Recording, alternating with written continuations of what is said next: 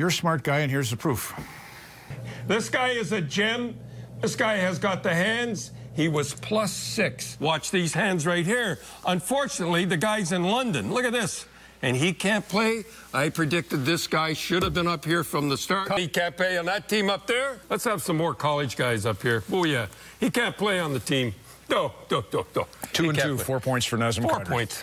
What can I tell you? 2 beautiful assists. Look at that. Sifting it over there. This guy couldn't play.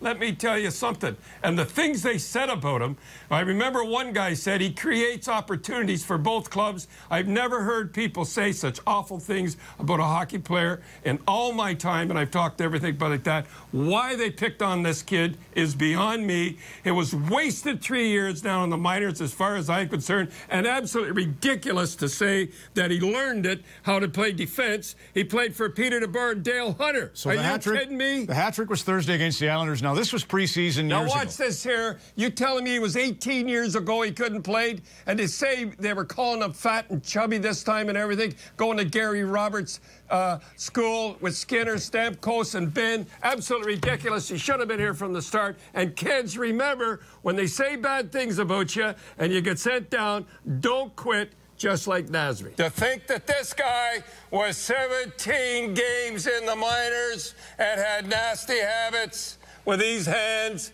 Are you nuts? A lot of people say he gives the puck away. He tries things. He tries things. Why would a coach say a young boy has nasty habits? You want to know why?